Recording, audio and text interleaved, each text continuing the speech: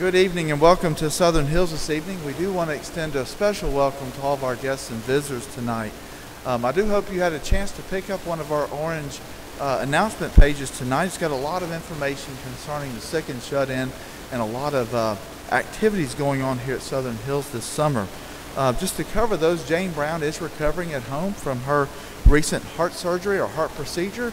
She would like to be remembered in our prayers, and she does enjoy calls and visits from us whenever we're able to get by her house. Also, David Carruthers, as many of us know, remains in the ICU at Murray Regional. We want to continue to remember David as he's sedated right now, but also remember Shannon and Maura as they're taking care of him in our prayers. Also, Stoney Warren is in NHC Place in Cool Springs. His room number is on the announcement page, but there's also a special note that due to dialysis, the best days to visit Stoney and Donna are Tuesday, Thursday, Saturday, and Sunday. And I know they appreciate our visits as we come by, but those are the best days to stop by and see them. Connor Green, Dave and Jean Sweeney's grandson, had an accident at church camp. I believe it was yesterday. He was in surgery this morning for a broken ankle at Vanderbilt Children's Hospital, but I understand the surgery went well, and he's actually now at home resting, so we're glad to hear that. Also, Jim Duty's test went well yesterday, and he is scheduled for another exam on September 10th at Vanderbilt. And as you'll notice on the back of the announcement page, our summer series continues tonight with Sellers Crane. He's from the Rivergate congregation, and his topic this evening is the joy of heaven. He'll be extending our invitation at the appropriate time, and then at the class time he'll be here in the auditorium. Our 6th through 12th grade will be listening to David Broom tonight, and that will be back in the fellowship hall. Summer Youth Series continues tomorrow evening. We'll be going to Creve Hall, and that's for the rising 5th graders up to the 12th graders. Plan to leave here the building at about 6:15 tomorrow evening. Also, our fellowship and fireworks is coming up Thursday, July the 4th. Beginning at 7 p.m. There will be a barbecue dinner provided here, so we are asking that if you're planning to come, if you would email the church office or let me or Katie know so we can make sure that we have enough food and everything for everyone there. So we're looking for a good time July the 4th. And then one special note that was handed to me that needs to be added to our sick and shut-in list is Dan and Linda's son-in-law, Bruce Fry's twin brother, Brent Fry. He has been diagnosed with APL, which is a form of leukemia, and this is an aggressive type of leukemia.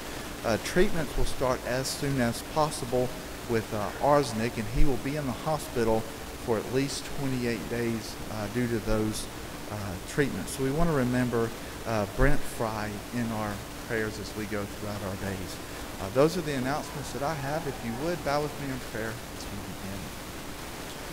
Father in heaven, we thank you for the day you've blessed us with. We're thankful for all the opportunities to spread your gospel. We pray that we have taken advantage of those, and we have spread your gospel and let those know of your word as we go throughout our work days.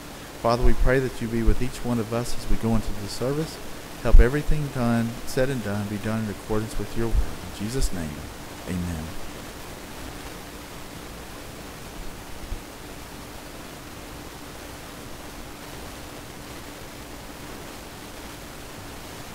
I'll Be a Friend to Jesus, number 312.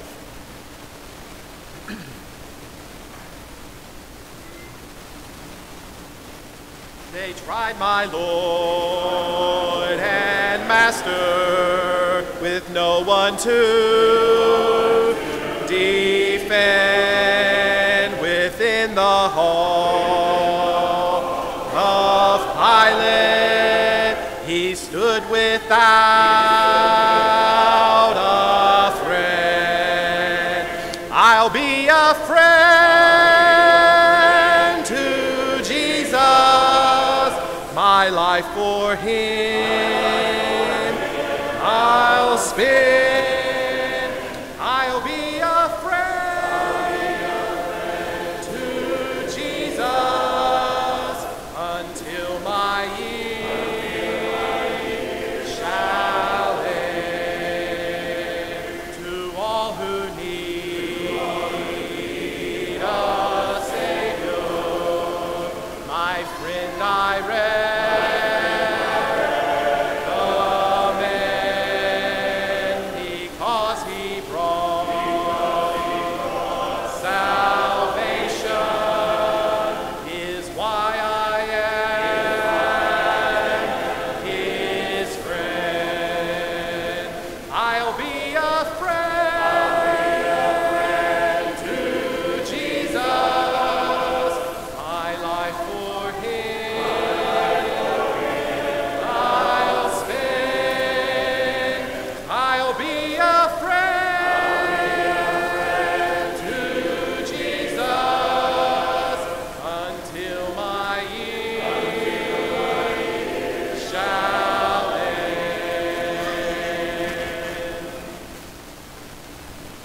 celebration song tonight, if you're using our book, will be number 667.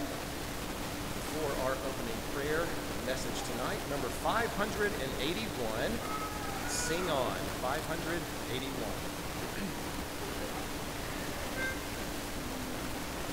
Sing on, ye joyful pilgrims, northing the moments long. My faith is heavenward rising with every tuneful song. Low on the mount of blessing, the glorious mount I stand, and looking over Jordan, I see the promised land. Sing on, O blissful music, with every note you raise. My heart is filled with rapture, my soul is lost in praise. Sing on, O blissful music, with every note you raise. My heart is filled with rapture,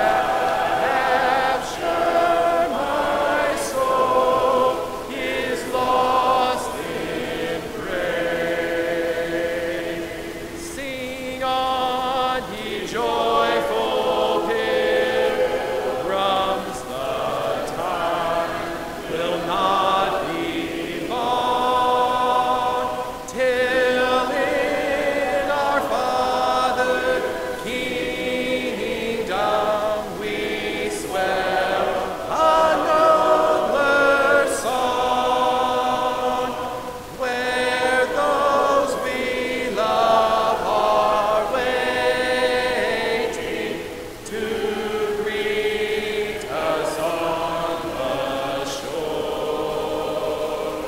We'll meet beyond the river, where surges roll no more. Sing on, O blissful music, with every note you raise. My heart is filled with rapture, my soul is lost in praise. Sing on, O blissful music, with every note you raise. My heart is filled with rapture, my soul is lost in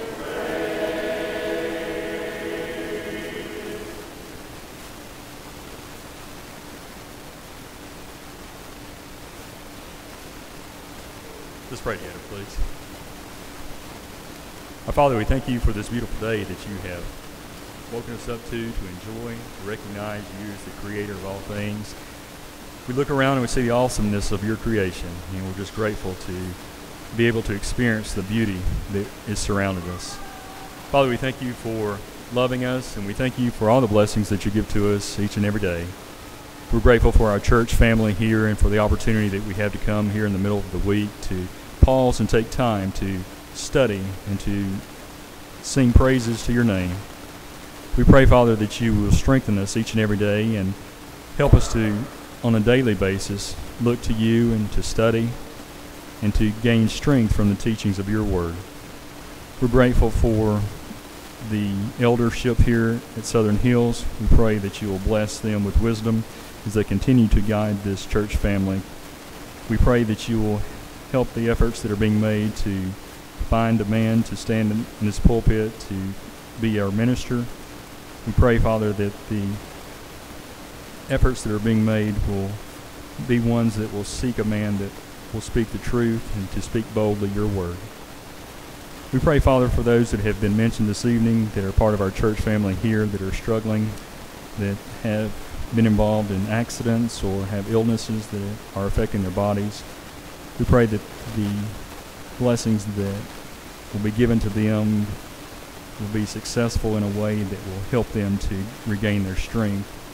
And most of all, Father, that no matter what they're going through, that their faith in you will remain strong. We pray, Father, for those who are traveling during this summertime. We pray that you'll give them safe travels. We pray, Father, that you will be with those who are teaching your word throughout the world, that you will successfully give them the measure of wisdom that they need to teach your truth in a way that hearts will be touched and others will be brought to you. We thank you, Father, most of all, for loving us and for sending your Son Jesus to die on the cross for our sins. We pray, Father, that as we walk this life on this earth, that we will keep our focus on heaven, that we will have the strength to always look to you for guidance. We pray, Father, that you will help us when we're struggling and when we're weak. Help us, Father, to always keep our focus on you and to do and say those things that will be pleasing in your sight. We're grateful for this hour of study tonight with Brother Crank. We pray that you will help our ears to be attentive to the words that he speaks from your word so that we can be stronger students of yours. Father, we love you and we thank you for loving us. In Jesus' name, amen.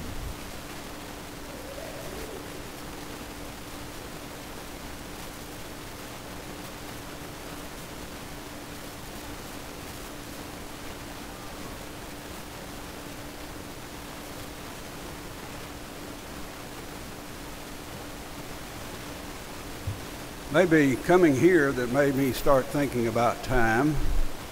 I was telling some of the brethren in the back, the first time I ever spoke for Southern Hills, we were still meeting in the little white building back there.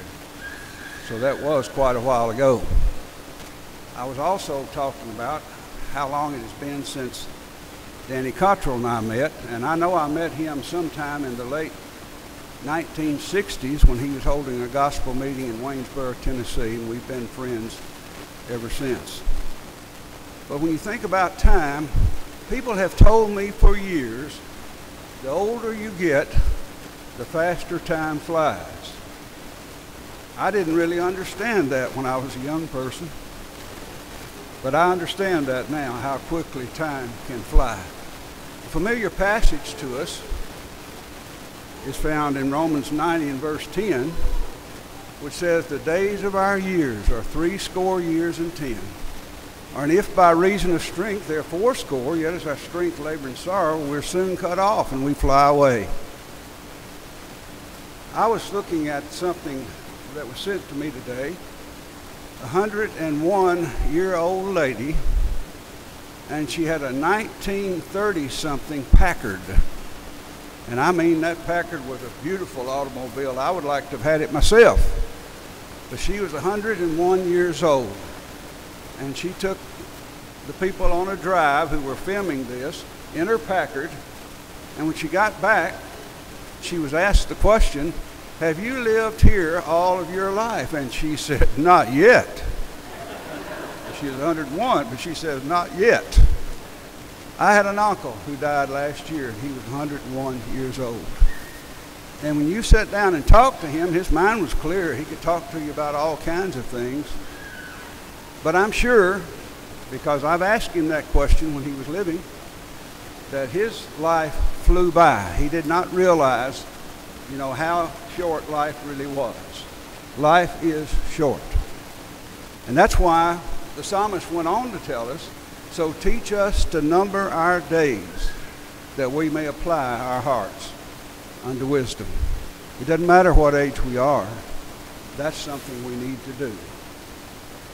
And the wisdom that we need to apply to our lives is the wisdom that comes from this book, the Word of God. And we need to make preparation for that inevitable journey that all of us are going to make one day. And don't take for granted that we have forever to make that decision, because we may not. If you're here tonight, you're not a Christian, and you understand what you need to do in order to be saved. That is to believe in Jesus to be the Son of God and your Savior. And because of that, to be willing to repent of past sins, confess faith in Him, be buried with Him in baptism. And Scripture tells us His blood will wash away all of our sins. If you haven't done that, you need to. If you're one who has done that, for whatever reason you feel like you've fallen away, or you're not living the way you ought to live, or you have something in your life that's troubling you, and you want the prayers of your brothers and sisters, I know they're here and ready to do that. Whatever your need is, if you'll only come as we stand and sing. From the burden of sin, there's power in the blood, power in the blood. Would you or evil a victory win? There's wonderful power in the blood. There is power, wonder-working power in the blood.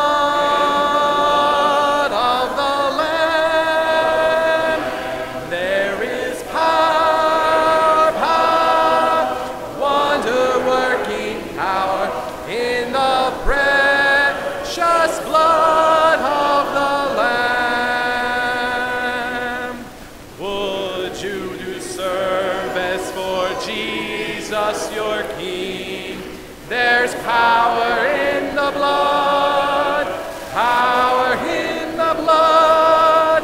Would you His praises to sing?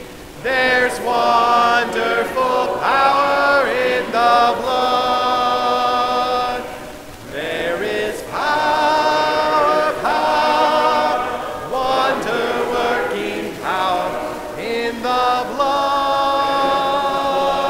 of the Lamb. There is power, wonder-working power in the precious blood of the Lamb. We are grateful for your attendance tonight. I know that everyone that gets to stay in here is in for a treat. We appreciate you being here, Brother Crane. Our final song this evening before we dismiss to our classes is going to be number 839, When All of God's Singers Get Home. 839.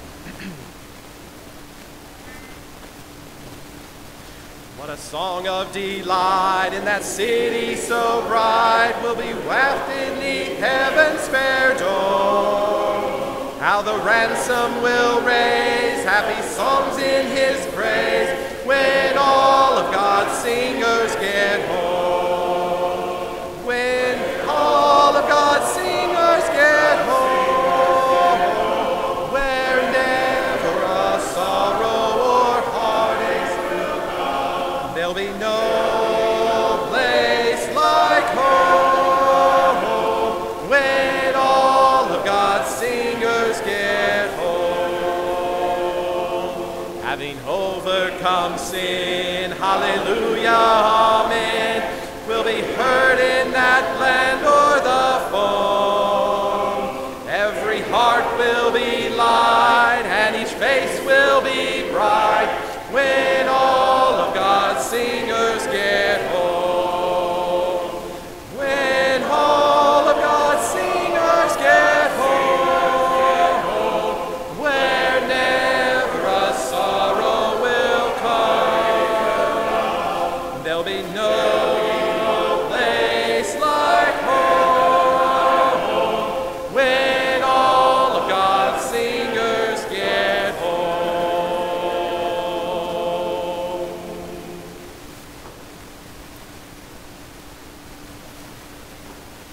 You pray with me. Oh, great and merciful Father, we come before your throne this evening. glorifying your name, Lord, through song, through open up your word and be able to learn more about you. Lord, we know that our life is delicate and we're not promised tomorrow, and we have no idea when our final day on this earth may be. But I pray that each of us can study your word each and every day and know how we should live. And live in a way that whenever our time on this earth comes to an end, we can come home to you, Lord, and be able to spend eternity with you, singing praises to your name and magnifying your name. We pray as we enter into class tonight, we all have open hearts and be able to learn more and more about you and the plan you have for us. Take out the things that are outside of these walls that may be on our mind. Just be able to focus on you and you only, Lord. We pray for safety as we leave here tonight. We pray for all those that were mentioned by name and those that are maybe on the hearts of those here. We thank you most of all for your Son. It's in his name we pray. Amen.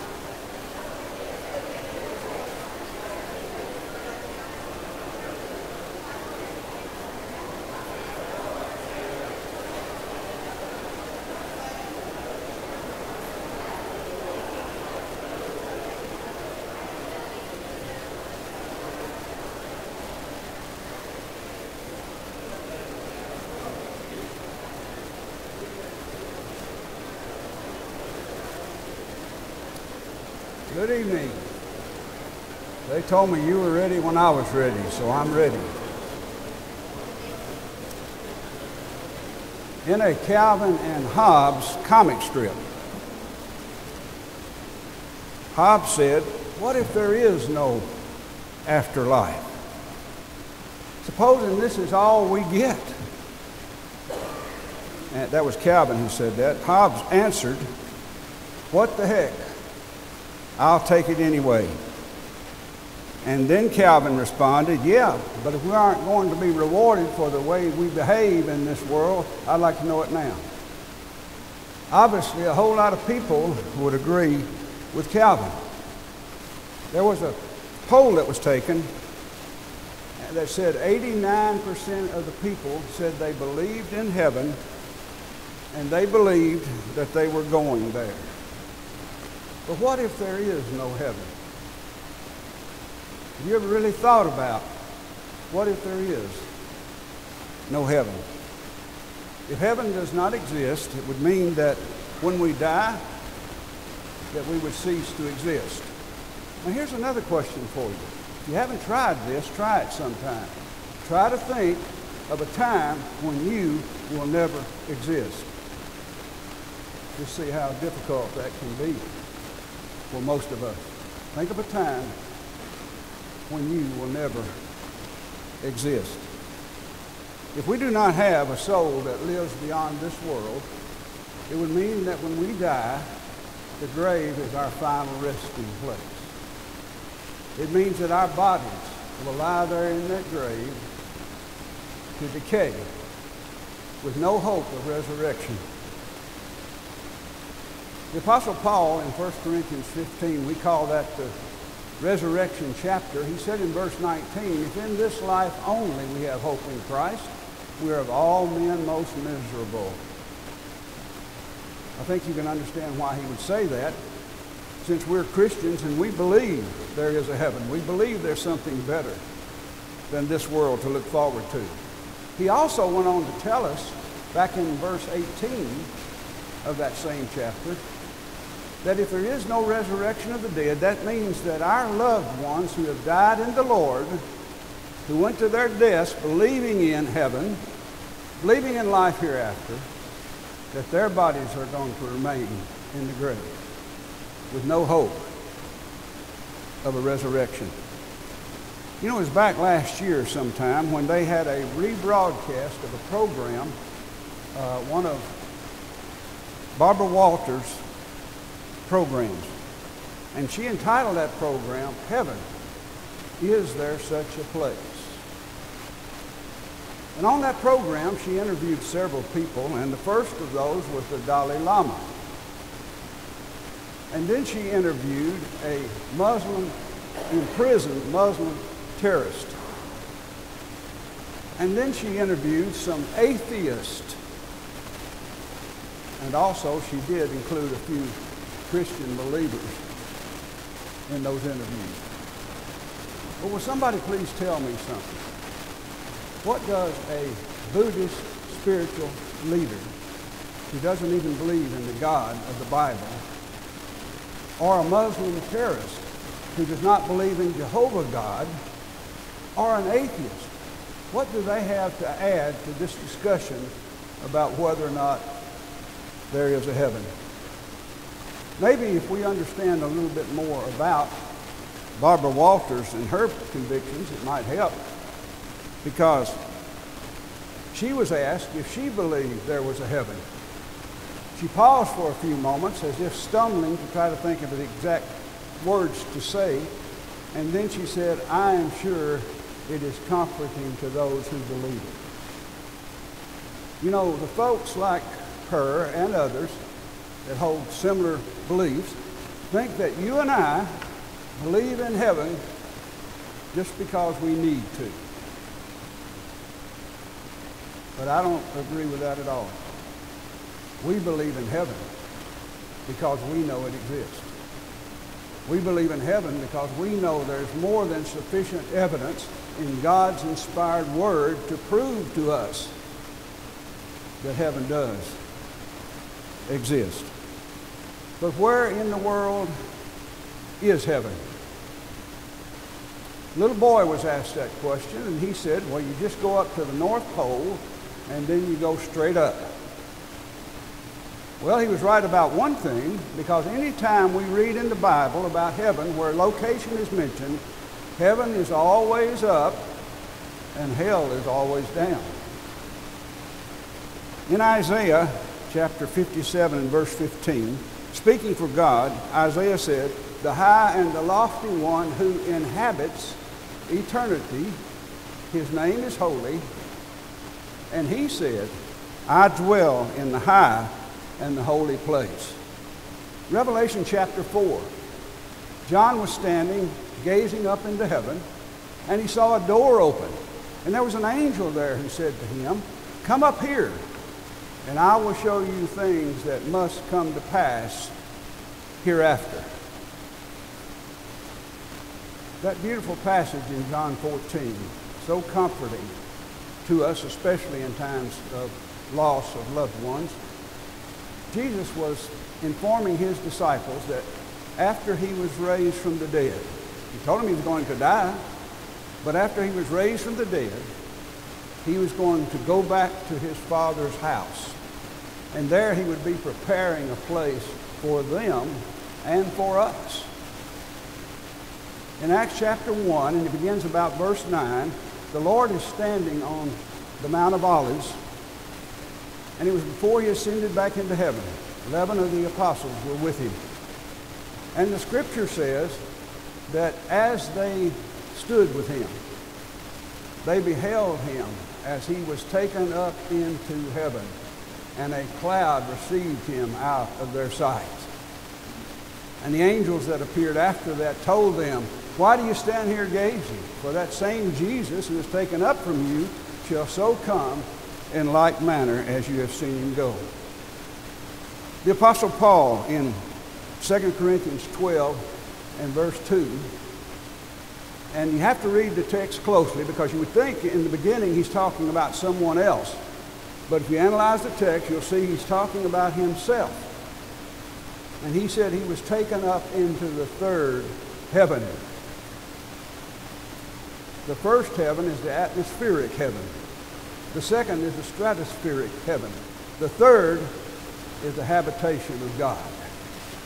It's the place where God lives. You know, there's some today who are teaching that heaven is going to be down here on a restored or renewed earth. That's not a new doctrine, folks. Our Jehovah's Witness friends have taught that for years. They have gone to Revelation chapter 6 and Revelation chapter 14, and they say, well, we're going to be 144,000 in heaven, and all the rest of us are going to be down here on earth. And that's essentially, they're talking about a renewed or restored earth. That's essentially the same thing that's being taught by some today. But I told a friend of mine just last week, who is one that believes this doctrine about heaven's going to be down here on earth, and I said, I can't get around 2 Peter chapter 3, beginning at verse 10. And if you read that passage, you're going to find out that Peter says that the earth and the works that are therein shall be burned up. He also said the elements are going to melt with fervent heat. And he went on to say that those things are going to be dissolved. Seeing, though, that these things are going to be dissolved, what manner of people ought you to be in all holy conversation and godliness? The Apostle Paul, in 2 Thessalonians 1, and it actually begins with verse 7, says, "You who are troubled, rest with us, when the Lord Jesus shall be revealed from heaven in flaming fire with his mighty angels, taking vengeance on them who know not God and who obey not the gospel." Paul also tells us in 1 Thessalonians 4 and verse 17, Christ is not coming back to this earth. We're going to be called up to meet him in the air. And the scripture says, so shall we ever be with the Lord. Just another passage that assures us that heaven is not going to be down here on earth. There's not going to be anything left here to renovate. Not going to be anything left here to restore, if what we take what Peter says to be the truth. But what will heaven be like? You know, I mentioned that poll that was taken earlier, and in that same poll, 85% believe that heaven will be totally different than the life we have down here. And I responded to that saying, I sure hope so. I sure hope it's going to be a lot different than the life we had down here. 93% said they believe angels are going to be there. 43% said they believe that we would have halos. And 36% said they believe we'll have hearts. Now I'm going to have to pause there for just a moment to correct something. Because obviously people who made those statements believe that when we leave this earth, we're going to be angels in heaven. And folks, that's not going to happen. We're not going to be angels in heaven. Angels were a specially created being. God created in the very beginning to be his servants. We're going to be who we are. We're going to have spiritual bodies, but we're going to be who we are in that world to come. Jeffrey Burton Russell, in an article entitled Does Heaven Exist?, talked about what some people believe about heaven. And he said, it is this place where you've got wings, where you stand on a cloud, and if the concept is more sophisticated, it's where you see God and you sing hymns to him. It is a boring place, or a silly place, or something people have invented to make themselves feel better, or all of the above. And then he went on to say what he believed in contrast to that, and he said, heaven is not dull. It is not static. It is not monochrome. It is an endless dynamic of joy in which one is evermore oneself as one was meant to be. John describes heaven for us. If you want to open your Bibles to Revelation chapter 22, I'm going to read beginning at verse 1 and going down through verse 5. And he showed me a pure river of water of life, clear as crystal, proceeding from the throne of God and of the Lamb. In the middle of its street, and on either side of the river, was the tree of life, which bore 12 fruits, each tree yielding its fruit every month. The leaves of the tree were for the healing of the nations. And there shall be no more curse, but the throne of God and of the Lamb shall be in it, and his servants will serve him. They shall see his face, and his name shall be on their forehead. There shall be no night there. They need no lamp nor light of the sun, for the Lord God gives them light, and they shall reign forever and forever. What makes heaven so beautiful?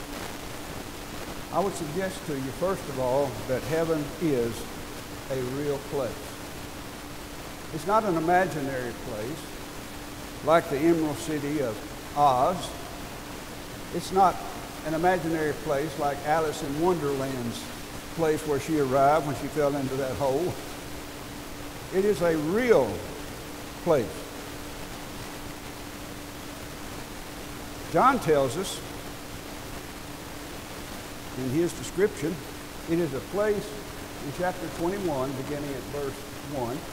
It is a place far removed from pain, from sickness, from death, from sorrow, from heartache and taxes. I just thought I'd throw that in. It is a place he describes in verse 4 of chapter 21 of Revelation as a place of perpetual joy, because he says there will be no more tears, for the former things have passed away. But how do you describe paradise? I know we all believe that the Bible is the inspired Word of God. We believe that. And so we know that whatever John's telling us in the Revelation is true. But he's putting it in the best words that he possibly can, describing something that is indescribable. And I think we have to keep that in mind. Heaven is going to be more beautiful than we could ever imagine. I heard this story years ago, and I think it was from Brother Baxelberry Baxter. But he told a story about a little girl who was born, and shortly after her birth, she was blinded. And she went through most of her life blind. She would go out walking with her father, and he would describe the beauties of nature and the world around them. but later she was able to have her sight restored. And the first time they went on a walk after that, she said, "Why didn't you tell me how beautiful everything is?"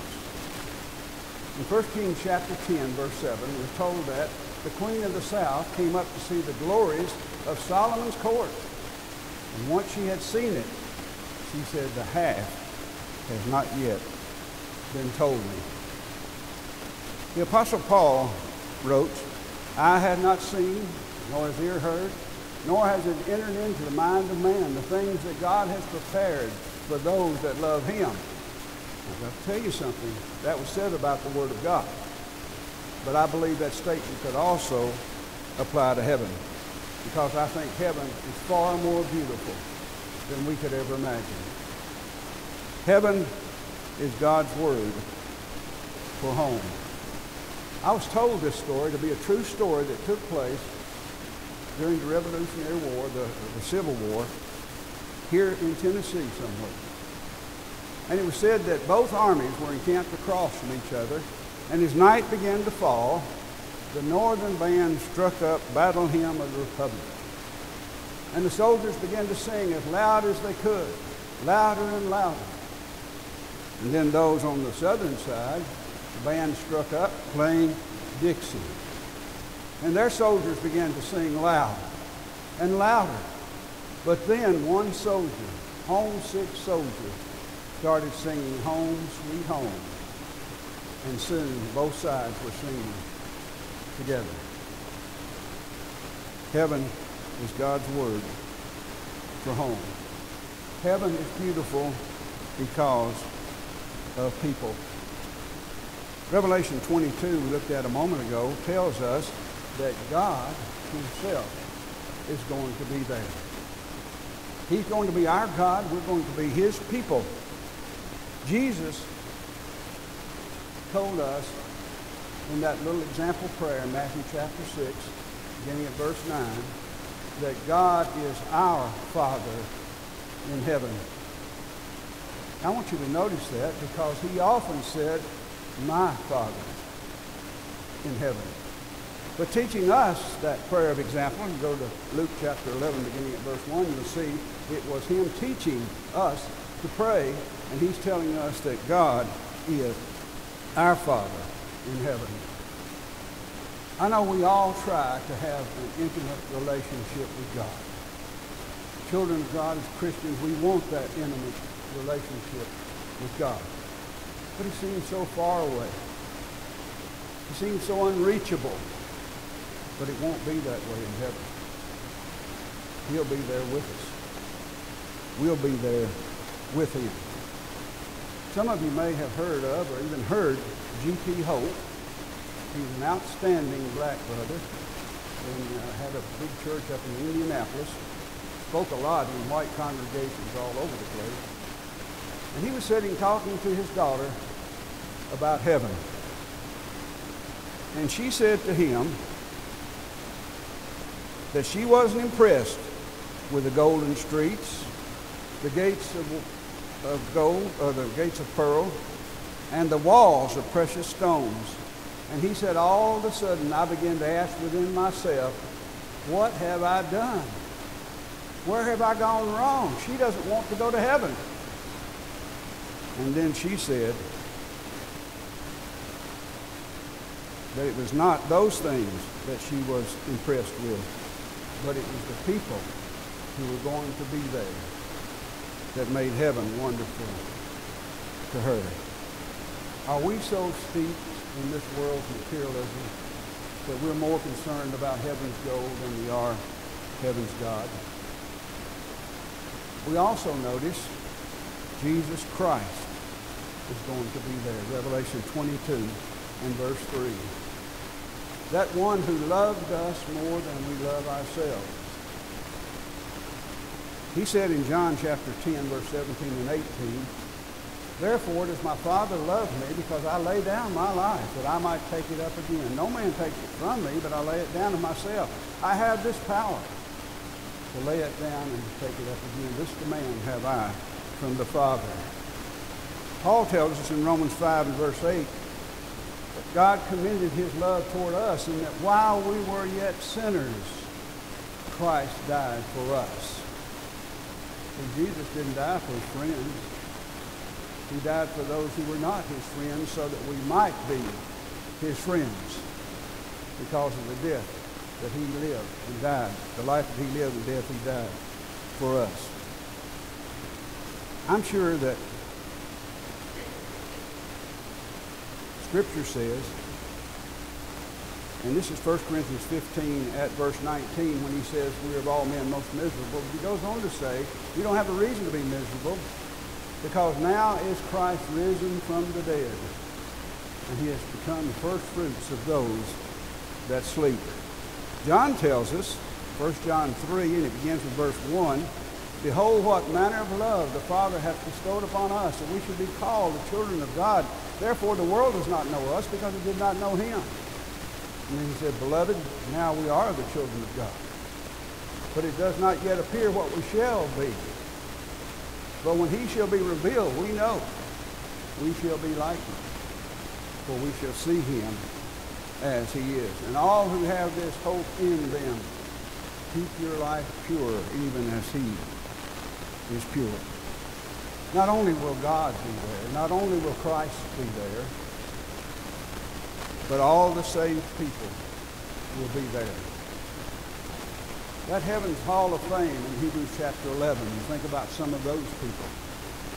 They're going to be there.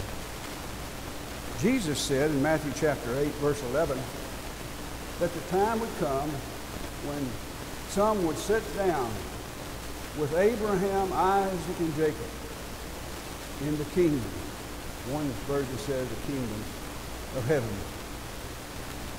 You know, when I think about that passage, it reminds me of something. It is one of those texts that prove to us that we will know each other in heaven. Abraham, Isaac, and Jacob were still Abraham, Isaac, and Jacob. Brother Charles Hodge said that when he died, he said, I'll still be me. And then he said, Hodge will be Hodge in eternity. And that is true of each one of us. We're going to be who we are. You might worry about, what kind of body we're going to have. Paul didn't even understand that for sure. In 1 Corinthians 15, he discussed that. Not a kinds of bodies, but it's going to be a spiritual body. But there are more ways to recognize someone than just sight. If you know a sightless person, you know that is true because they have excellent ways of understanding and knowing people without being able to see. So we'll be able to see and know and love our loved ones that we've known in this world in heaven. Brother Marshall Keeble said, if I'm going to lose my mind when I get there, I couldn't enjoy it. And I agree with him. If we're going to lose our minds when we go to heaven, then what's the value of being there? The value of being there is knowing that we lived this life and we lived it suitable to God's requirement, and we were able to go home to heaven to be with our loved ones who've gone before. I mentioned that poll earlier, and I've already mentioned it twice, but 79% said they believed that they would be able to see Peter. I wonder why. They say he's a gatekeeper. Be able to see Peter, and also some of the other biblical notables like Paul, but they also said they would be able to see friends and loved ones who have gone before with God in the Lord. And I believe the same thing. This piece was written by an unknown author. I don't know who he is, or if it's a she, it could be, but it sounds like a man wrote it. Yeah, it is. It is. It's a man. He said, when I was a boy, I used to think of heaven as a glorious city with jeweled walls and gates of pearl and streets of gold with nobody in it but angels, and they were all strangers to me. But after a while, my brother died. And then I thought of heaven as that beautiful place with one person there that I knew. And then he said another brother died. And then it wasn't long after that several of his acquaintances and family members died. And he said, I began to feel I had more friends and family in heaven than I had down here on earth. And he said, now, when my thoughts turn toward heaven, it's not the gold or the jewels or the pearls that I think of, but it is the loved ones who are there.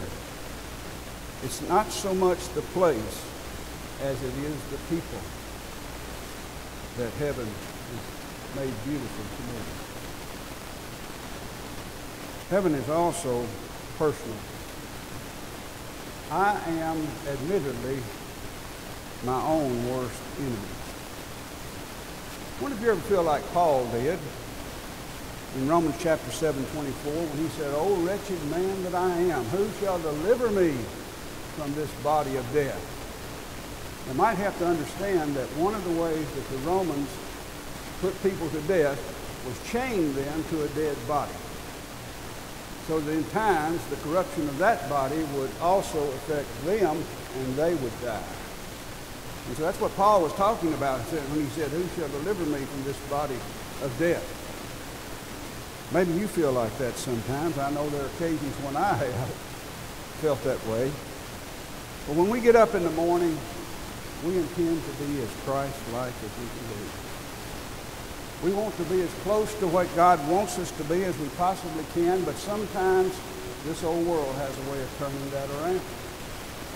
And sometimes when evening falls, we can possibly be angry, maybe resentful, possibly even bitter. None of us want to be that way, and I'm sure if we feel that way at night, we say our evening prayer and ask God for forgiveness. I know a lot of times I have to say, "God, forgive me, I sure messed up today." In heaven, we won't have that problem. In heaven, I can be a perfected me. There we will be free from the temptations and the sins of this old world. And we can be what I believe every one of us really wants to be, the best person that we can be. We want to be like Christ. We've already mentioned from 1 John chapter 3, verse 2, he tells us we're going to be like Christ. But also in Philippians 3 and verse 21,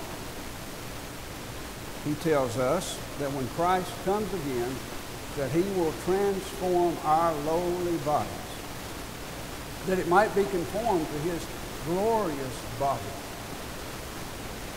We're going to have different bodies, but we're still going to be who we are. But we have an opportunity from that point on for eternity to be the best that we can possibly be. I don't know what heaven really means to you, but I hope you see heaven as God's home for us, home for the saved. But heaven is a prepared place for a prepared people. Little boy was making that comment, and he said, heaven is a prepared place for a repaired people. Well, both of those things are right, because you first have to be repaired before you can be prepared. And if you're repaired through becoming a child of God and having your sins washed away, then you can begin to make the preparation. My hope and prayer that each of us are looking forward to the time when we can go home and be with God. I hope you're making plans for that, and that you're taking the necessary steps, making the preparation that will let you go home to heaven and see so many of your loved ones who've gone before. Thank you very much. I appreciate it. You've been very kind, and I appreciate you inviting me back. It's been a while since I was here last, but I appreciate that. Thank you. I will close with a prayer unless somebody has any questions. Father, we thank you so much for your blessings, especially, Father, the blessing of prayer. The opportunity to know that we can come to you at any time or place, that you do hear us, that you'll always answer us in keeping with your will and providence, but in ways that bless us. We ask special blessing upon this congregation, its elders, its deacons, its members. We just pray, Father, that you'll bless them as they continue to move on and to do your will in this place, in this church. We pray, Father, that you will continue to bless them in every conceivable way, to grow not only in number, but also in spirit and in knowledge. Thank you, Father, most of all for Jesus, for the sacrifice he made for us and the hope that gives to us. Help us hold on to that, look forward to the time when we can lay these old bodies aside, and be able to go home and be with you. We ask it in Jesus' name. Amen.